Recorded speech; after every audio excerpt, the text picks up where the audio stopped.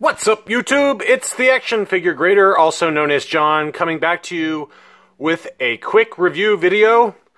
I have two vintage, carded, graded G.I. Joes here for you, and they are two of the more popular ones in the line. And I am sad to say that while I love these figures, I have a lot of expenses, and I mean a lot of expenses. I've got like 25 figures or more, I think. I've lost count. I got 25 like Polish bootlegs and Mexican bootlegs that I need to get graded at Collector Archive Services. And so sometimes I run out of money. And this is one of those times. I've got a lot of grading costs, and so I've decided to go ahead and sell these. They are both listed on eBay, and I've got them listed very low. The Duke has actually already got bids on it, so it's definitely selling. I assume the Blowtorch will as well. But we got Duke and Blowtorch here. These are from 1984. These are the Series 3 32-back G.I. Joes. These are two of the very first figures I bought years ago when I decided to get into graded action figures. You know, G.I. Joe was my first passion before even Star Wars, really. I mean, it's about the same time, I guess, but growing up, I really collected G.I. Joes first, and then really got into Star Wars around, you know, Return of the Jedi. But you know, I had a few Empire Strikes Back figures, but most of my figures were from Return of the Jedi, just given my age. But G.I. Joe was at its height of its popularity when I was a kid, and everybody collected them, and I was no exception. I had a lot of G.I. Joes growing up. And two of my favorite figures are here in front of you. They're also two of the more expensive figures. And so I bought these ungraded on eBay. And, you know, to the extent that you guys actually watch my videos or remember any of my videos, I talked about... I know I talked about the Blowtorch. I don't know if I ever talked about Duke, but... you know, when I first started collecting mint-on card figures to get graded, I didn't really know what the hell I was doing, to be honest. And I was like, oh, sweet. You know, these were being sold together by a seller, and you know, I didn't really know what I was doing, so I didn't know what to look for. I didn't understand the grading process at all, and you know, some would argue that I still don't, but that's a different story. But you know, these two obviously have some card damage on the front, which I'll show you in more detail in a second. But I didn't understand how much it would affect the grades until I, you know, actually sent in my first batch to Action Figure Authority, AFA. And, you know, these two definitely, you know, have some card damage, and the scores reflect that. But, you know, now that I've got a little bit more experience underneath me after a few years of doing this, I never would have bought these figures, especially for the price I paid. I'm probably going to end up selling these at a loss, to be honest with you, after grading costs and the purchase cost and everything. My guess is I'll probably end up losing money on it. But, nevertheless... you know, I'm picking my lower graded figures from my collection to try and get some, you know, to liquidate them and just to get some more money in the coffers, so to speak, so I can pay for some grading costs for some Star Wars figures. So these two got to go, and I assume they will sell because I listed them very low relative to where others have sold. So I know, like I said, I know the Duke's going to sell because I've already got two bids on it, but. Anyway, I wanted to at least do a video on them in more detail before they leave my collection and go off into some other person's collection that will hopefully appreciate them as well. But they're awesome figures, and so let's go left to right. Let's start with Duke. Duke obviously is the leader of the good guys, the G.I. Joes, and this is the Series 3. I think there was also a Series 2 card back, but this is the Series 3. And you can see the artwork there, really cool, kind of traditional U.S. military gear there. What's interesting is the gun it looks to be different than the gun that he comes with, which I thought was interesting. But nevertheless, it's still a really awesome figure. I think there are a couple of variations for this related to the sleeves. I know that the Takara version, there is one that has a lower sleeve and then one that's rolled up. And I believe the same is for the U.S., but... the figure itself is in excellent condition. I'll show you the grading scores in a second. It only did get an 80. I mean, I say only, that's still a good score, but, you know, I don't know what AFA saw that would not give this a near mint score, but, you know, looking at him, he looks fantastic. One of the things that does happen quite a bit is at the elbow joint, you'll see cracks on the elbow joint, but that is not the case here. This is also a swivel arm version. There's a straight arm version, I believe. Other collectors who are more knowledgeable than me can answer that better probably, but this is the less rare of the two. But you can see his gun there, and then his accessories up here. He's got binoculars, a helmet, as well as a backpack, and it's got the swivel arm battle grip. This was, the very first G.I. Joes were called the straight arm G.I. Joes. They did not have that. And you can see where there's some sticker residue up here. And that's what really brought the score down from AFA.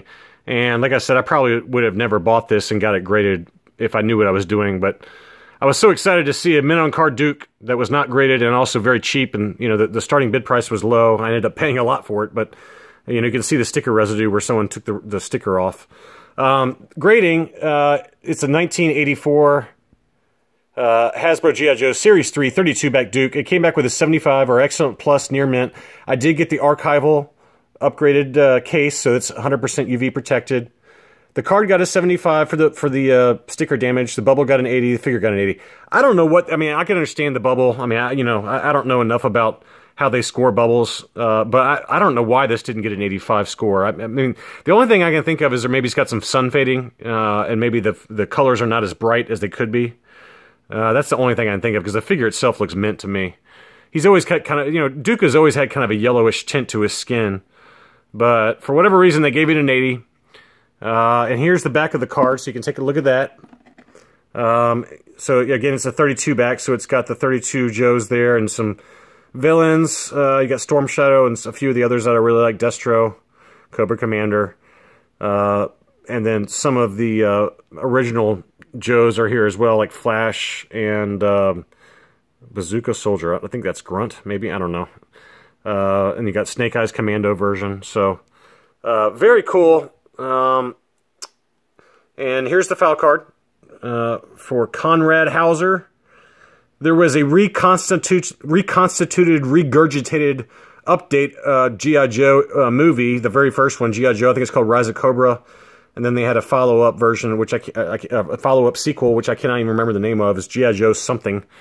But it was a terrible, terrible movie. I mean, it was entertaining from a mindless popcorn flick, but it really did not do the G.I. Joe brand justice, and probably part of the reason why, anyway, that the G.I. Joe franchise and brand as a whole is wallowing in kind of it's mired in basically it's basically a dead franchise. They just announced, and I did confirm, that the figure subscription service, which I've talked about at length in other videos, they've got 12 figures coming out. It's going to be the last of them. They also have a 3-pack of Cobra female troopers, which is a recolor, and then they also have a Zartan Ninja Force coming with a motorcycle.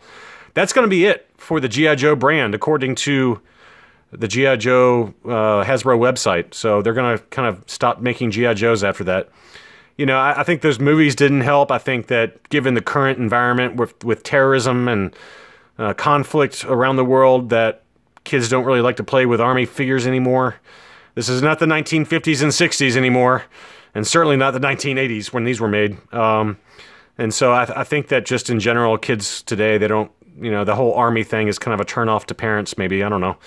But anyway, that's going to be it for G.I. Joe. So I don't know how this brand is going to do long term in terms of these vintage figures, but there's still a lot of collectors out there like me that love it. But I don't foresee the brand resuscitating anytime soon unless something dramatic happens. But so that's Duke. Then we have Blowtorch here.